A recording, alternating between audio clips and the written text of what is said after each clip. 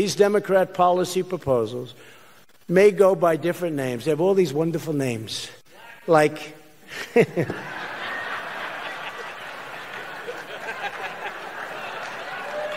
it'll never end. I'm sorry I smiled. They'll have me. The fake news is back there. Look at all.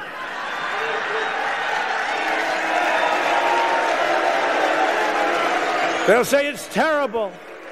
It's terrible. The president smiled. You know, they want me to admonish you. Who said that? Lock her up. Stand up, please. I'm admonishing you. Never, ever say that again. That's okay. Sit down. He's admonished.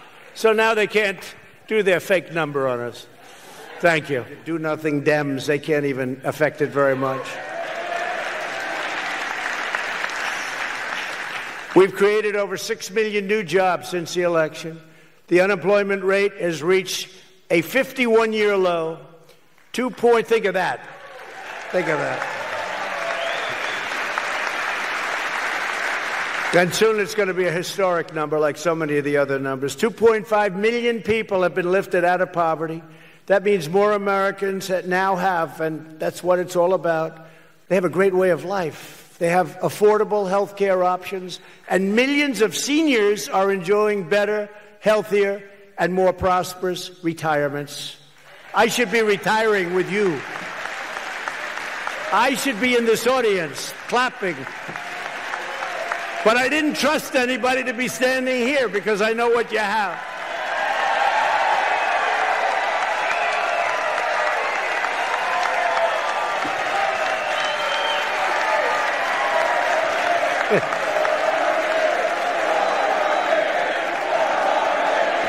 Open borders so the people can just come in and do whatever they want to do. And they have no idea who's coming in, by the way. They have no idea. But you know, in these countries, and now we're getting along great with the countries, Mexico gave us 27,000 soldiers guarding our border, and the numbers are way down. 27,000. I want to thank Mexico, government, the president. Congressional Democrats' extreme agenda would destroy our booming economy very quickly. One of the most disturbing proposals from left-wing politicians involves draining your health care to finance the open borders that we just discussed. That's how they want to finance it. Leading Democrats have pledged to give free health care to illegal immigrants. They put foreign citizens who break our laws and endanger our country. They put them way ahead of American citizens like you who obey our laws. I will never allow these politicians to steal your health care and give it away to illegal aliens. Rolls-Royce, come on in. Come on in. You know, to show you how corrupt CNN is, when I use that expression, they said, the president wasn't telling the truth. He said they get a Rolls-Royce, and they don't. They don't get it, do they? They never got it. Some idiot at CNN said, you can't win without CNN. I guess we showed them. I guess we showed them.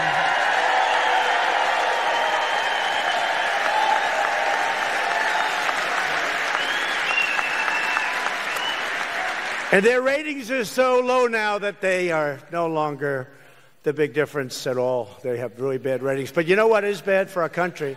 When CNN, so often I go to a foreign country. I go to a country, I meet leaders, and he said, why do they hate your country so much? I said, who? You know, CNN outside of the United States is much more important than it is in the United States. And a lot of what you see here is broadcast throughout the world. And we used to have Radio Free Europe, like I think Radio Free Europe and Voice of America. And we did that to build up our country. And that's not working out too well. But CNN is a voice that really seems to be the voice out there. And it's a terrible thing for our country. And we ought to start our own network and put some real news out there because they are so bad. They are so bad for our country. They are so bad for our country. I go out there and they say, boy, the media hates your country. And it's just a shame. It's just a shame. And we really are. We are looking at that. We should do something about it, too. Put some really talented people and get a real voice out there, not a voice that's fake. When Americans are struck by natural disaster,